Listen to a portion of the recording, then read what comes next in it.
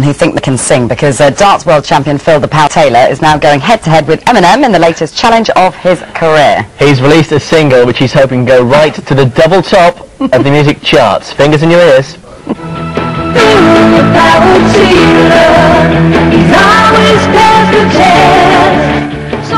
From dart star to pop star, you be the judge.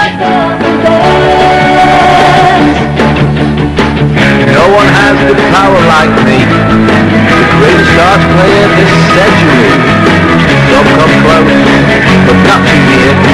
The mention of my name tries to be out. I actually like it. I do like it. It's very catchy. It drives you nuts, to be honest with you, because the chorus is so addictive. The kids like it, and that's a good sign.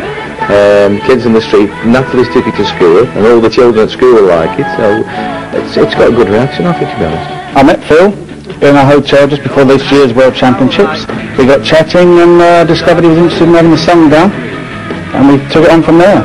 Number one in the darts world for a decade. How about number one in the pop world? Who knows, who knows, who knows? And you mentioned the Eurovision Song Contest. Well, I'll tell you something, we couldn't do any worse than what we have done. So, who knows, who knows? You don't know, but the record industry is so fickle at the moment. Who knows? Nobody knows what's happening at the moment. Even Robbie Williams can't decide what he's going to do next. So who knows?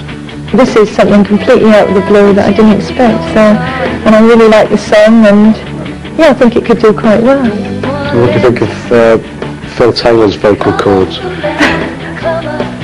I think he could be the next Eminem, I just have to say that.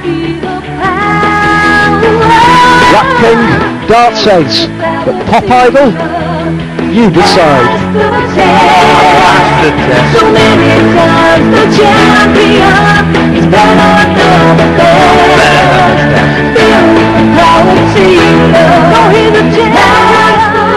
You'd think with a bit of weight behind him, he'd give it a little bit of oomph, wouldn't you? Yeah, definitely more Malteser than Eminem, I think. He looks a bit shy. And he's asking then, do we know about his success? Who knows? Yeah, we know. We know.